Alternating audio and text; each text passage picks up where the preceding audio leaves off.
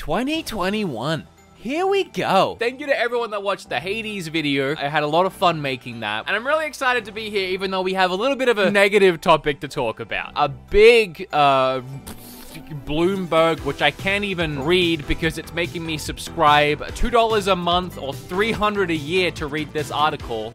Thankfully, Jason Schreier, sorry if I'm pronouncing that wrong, J-Boy. Sorry if you hate being called J-Boy, broke down some of the most important parts from the article. This is everything that went wrong with Cyberpunk 2077. They interviewed a bunch of CD Projekt staff to get their opinion on what happened, and a lot of this now makes a lot of sense. In the video I made, which, by the way, if you haven't watched that video, probably watched that before this, I think it's safe to say that everyone did, since it's one of my best performing videos on my channel ever, which, thank you. I worked so hard on that video, and it's by far the biggest project I've ever done. The music video, writing that, coming up with the lyrics, singing it. Eric, my friend, helped me mix the whole thing. He played the music. That music video in itself took longer than one of my normal videos, and it was just 3 minutes in a 50-minute video. I was really proud of it, but worried about how it would perform, but also worried how people would perceive it, because it's a big release that a lot of people were enjoying, and I was putting this video out there kinda,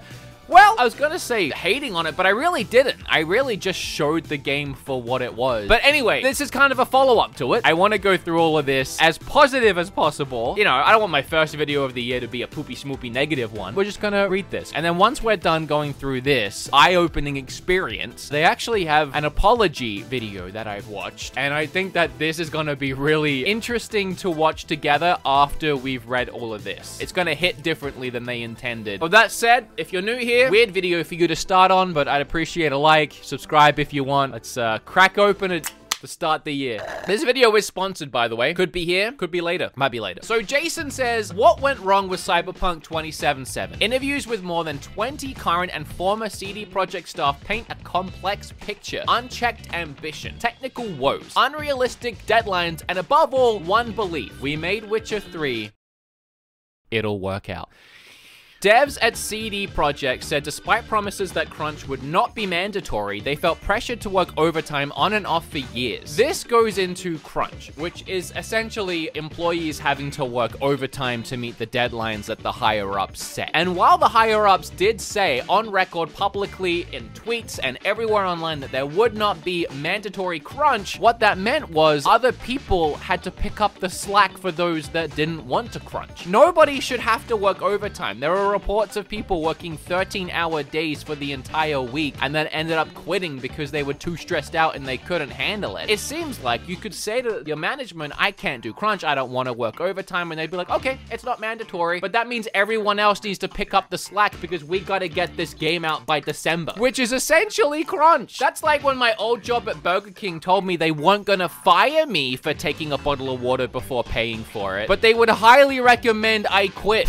I don't know if it's actually like that at all, but that's a true story. Veteran devs from other companies were shocked at CD Projekt Red's free-for-all production. One example, if someone needed a shader, they would make it, with no pipeline in place to determine whether someone had already made one with the same function. When you're making a game, there's a lot of assets that are open to you. In this case, we're talking about shaders. Rather than have some kind of plan in place, they were just kind of left with a free-for-all mentality of if you need something, you gotta make it. So they were having to make things that they might have already had access to, but they didn't know. That takes a lot of time, a lot of extra time. Days, maybe. It goes back to the mismanagement that we talked about in my video, but also that you're gonna see here. Anthem's developers talked about BioWare magic, an unwavering belief that with hard enough work and crunch, their games could come together. This is funny, actually, because I'm not funny. I thought it would be fun if I had a follow-up video where I just kind of looked at very disappointing games from the past. And so I've been looking at a lot of games, and a lot of BioWare's games ended up on that list. Mass Effect 3, Mass Effect Andromeda, Anthem. A thing I kept reading when I was looking up why these games failed so bad was that they only really went into full production in the last couple of years of their development cycle, and a lot of it came down to what they called BioWare magic. The last like 6 months or so where the game would come together. And it seems like CD Projekt had a similar mentality of in the last few months, last 6 months, it'll come together, but it didn't because that wasn't enough time. So it goes into a lot about the developers and what they went through of course, like them only getting paid $400 a month. After several years of working there, they upgraded to $700 a month, which is nothing for the job they're doing. And I do want to say that I titled my video CD Projekt Are All Liars. I did and ah about that for the longest time. The reason why I went with it was because it rhymed mostly. Terrible excuse. Like, I know not everyone there were liars, and I did say that in the video, and a lot of what they went through sounds awful, like absolutely horrible. And I want to reiterate one more time that I know not every dev or everyone that worked on the game lied. I am talking about the company itself, and specifically this man, who we'll get to. Okay, this is where it starts getting, it gets juicy. If you're wondering just how much Cyberpunk 2077 changed over the past decade, well, up to 2016, it was a third-person game. Features that were originally envisioned, wall running, flying cars, car ambushes were cut along the way. This sucks, but it is interesting and kind of cool because flying cars especially called it. Flying cars was something that I pulled out of my brain space because of that Easter egg in Witcher 3, and also it just seems obvious that you would have flying cars in the future, and I am not surprised at all that they were cut because the game, I can tell you, wouldn't be able to handle it. But the third-person game too, like, that's crazy. I know a lot of us expected it to be a third-person game. Coming off of The Witcher, when it went first-person, it was like, okay, we'll give it a chance, but it did seem weird. And I think it's very telling that it changed so late in development. The way the character actually acts is kind of ridiculous when you can actually see it. The animations for the character are not good. For an 8-year development cycle to get 3 years close to launch and cut something as huge as that, pretty crazy. If you're wondering why the police system in Cyberpunk is so janky, well, it was all done at the last minute, as is evident by the final product. This is people that worked at the company saying this. One of the things that people definitely can't dispute is how ridiculous the police system is, but I have seen some people try and defend it and say they like it like that. You can only defend it to a point, especially when the people working there are like, if you're wondering why it's bad, it's because we throw it in at the last second. It was unclear to some of the team why they were trying to make an RPG and a GTA with a fraction of Rockstar's staff. Again, I said in my video, Red Dead was made in 8 years, and they made this game essentially in half the time with half the team. It was never gonna happen, not the way that they were promising and not the way they envisioned. The game that was promised needed 4 more years. A competent game needed at least 2 more years. But the fact that this police system was thrown in last minute and essentially is just when you do a crime, they will pop up immediately, it kind of takes you off guard, doesn't it? Like, they just pop up and they do so much damage so quickly, you die really before you can really register what's happening, and I think that was the intent. They're supposed to just pop up, overwhelm you, kill you, and respawn before you start realizing how janky it is. In conclusion, Cyberpunk was announced 8 years ago, but development didn't really start till 2016. In 2018, they had little, but mostly a fake demo. I can't remember if I actually mentioned this in the video. I know I talked about it, but I might have cut it out. I tried to stick to facts, and me saying this trailer was fake is me kind of having an opinion and throwing it out there like it's a fact. So I didn't want to say it, but I do feel it's pretty obvious, and it's confirmed here. Just look at it. The NPCs are acting normal. They're acting like real people walking around with actual, like, walking cycles and animations. It looks good, is what I'm trying to say. It looks good, and it looks more real than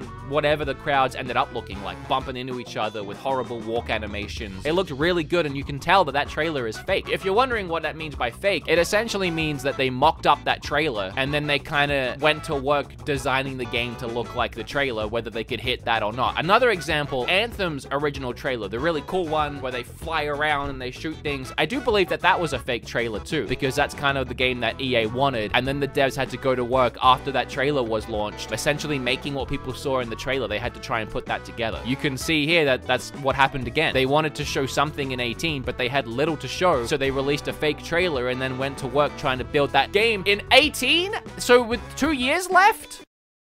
Most of the staff knew and openly said it wouldn't be ready for release in 2020, but management believed in CD Projekt magic. Again, that magic being the game just coming together. It seems like Cyberpunk was really made in 2 years. It started in 16, but they had little in 18, so it had 4 years, but really it was made in the last 2 years, which is the same story of some of the biggest failures in gaming that we've had.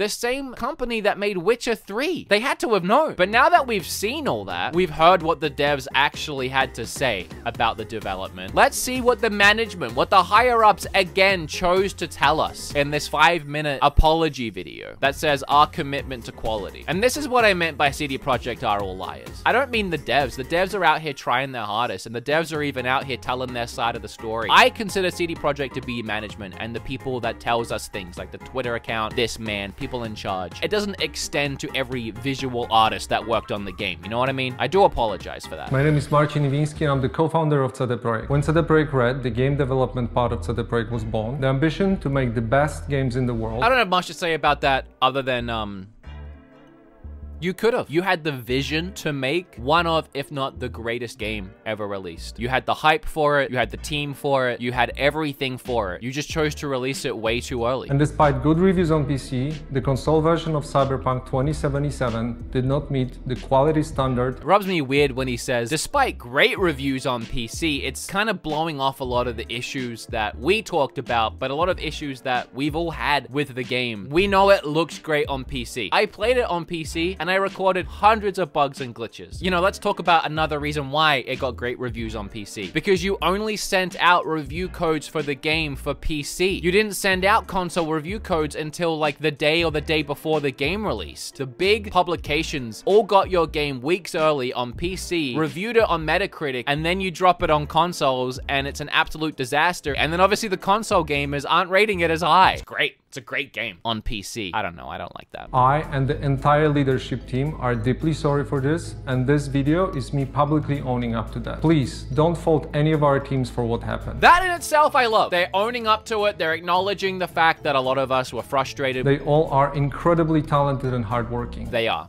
And you pushed them way too far to get this game out. Myself and the board are the final decision makers, and it was our call to release the game. Can you believe that? There's so much more clarity once you read that article or the dot points of that article and then watch this to know that the dev team were saying to management, this game's not ready. I can only come up with a couple of reasons why you would want to. One, you just want the money. You just want it out. You don't want to spend any more time on development. Can't imagine why that would be a good idea, since you could have made so much more money if this ended up being like a GTA 5 that you could re-release 1 billion times and make a ton of money off of it. The only other reason I can think of is that you were just so out of touch with your team and you just did not understand that the game wasn't done. You didn't play it, you didn't look at it, you weren't there for the development, and you just trusted that it would get done. I can't imagine a third reason other than being out of touch with your own dev team and the game, or money. But we made it even more difficult for ourselves by wanting to make the game look epic on PCs and then adjusting it to consoles. The only really excuse he gives for why it took so long is that he said they focused on making it look amazing on PC. Making a game look amazing doesn't make it fun. I think that time has proven that we've underestimated the task. I don't know if you underestimated the task or you underestimated how much time it would take to complete the task, which is something else I said in my video. And as it turned out, our testing did not show a big part of the issues you experienced while playing the game. No, it did. I just struggled to believe it so much. Like, what were they playing the game on if they didn't have any of the issues we were experiencing? You experienced none of the issues that everyone else had. So what happened once you launched the game? Did the game change? Did you launch a different version of the game, an older version on accident? How could you experience none of the issues? And then you go back and people working there told you it wasn't ready. What do you think they meant by it wasn't ready? On launch day, December 10th, we hit the ground running with a really good start on PC. While not perfect, it's a version of Cyberpunk we are very proud of. That line strikes me as really strange. The whole thing about this game was coming when it's ready. So why wasn't it perfect if you released it? Like you are saying right now, we released a version on PC that while it wasn't perfect, it was a version we were very proud of? You know, a lot of people blamed outside media for overhyping the game or getting themselves hyped up. There was actually, let me look it up real quick. So a lot of people blamed gamers themselves for overhyping the game and then being let down by the game. But in the very first ever reveal trailer, 8 years ago, there was a secret message. You're probably curious about the release date. It's currently scheduled a way off in 2015. Development didn't even start till the year after that. But in truth, the delivery date is more like when it's done. We will release Cyberpunk to you when we are convinced it's nothing but pure, refined, unadulterated awesome. We want it to be the most kick-ass, futuristic RPG ever. Okay, maybe this sounds pretty bully, but it's our actual goal. You judge if we deliver. While not perfect, it's a version of Cyberpunk we're proud of. They lost sight. While working from home with all the challenges resulting from the COVID-related restrictions. Obviously, it's easy to blame COVID, but COVID did ravage everything last year, and it would have made things hard for them leading up to launch. So don't release the game. Now I'd like to tell you about our plans for the future. Our ultimate goal is to fix the bugs and crashes gamers are experiencing across platforms. I couldn't imagine anything more sad than being a developer that worked even 2 years, if not 4 years on a game, and now the game being crapped on from every angle, and your job is to now sit there trying to fix the game that everyone's already experienced, just trying to fix it somehow. We decided to focus on the most important fixes and updates first, and we'll be releasing the DLCs afterwards. The next gen console update, I don't get why this wasn't #1 priority anyway. Okay, they didn't have much time to begin with. Couple years, and then the last 6 months was scrambling to get the game together, even adding in thing like police mechanics at the last minute. And somewhere in there, they were scrambling to try and get PlayStation 4 and Xbox One versions up and running stable, which they couldn't even manage to pull that off. Nowhere in that did they even have time to think about next gen. That should be #1 priority. Why focus so hard on the older versions which clearly aren't working out? Ignoring this was a huge mistake in my opinion. But that coming after free DLCs, I don't know how I feel about that. I really feel like this should be priority #1. Thank you for taking the time to watch this video.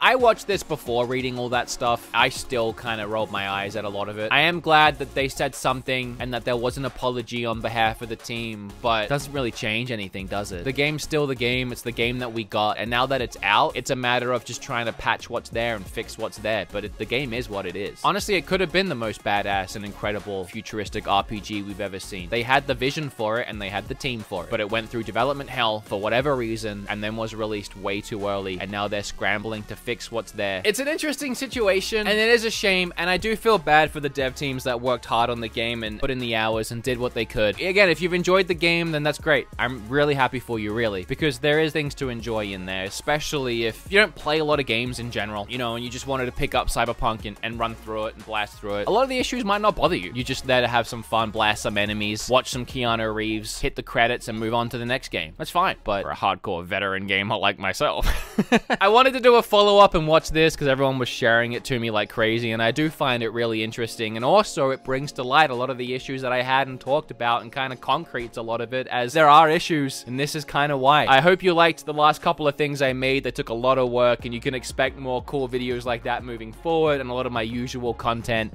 I hope you had a great holiday season. I am back, I'm refreshed, I'm raring to go. I love you all, and I'll see you all in the next one. Thank you for taking the time to watch this video.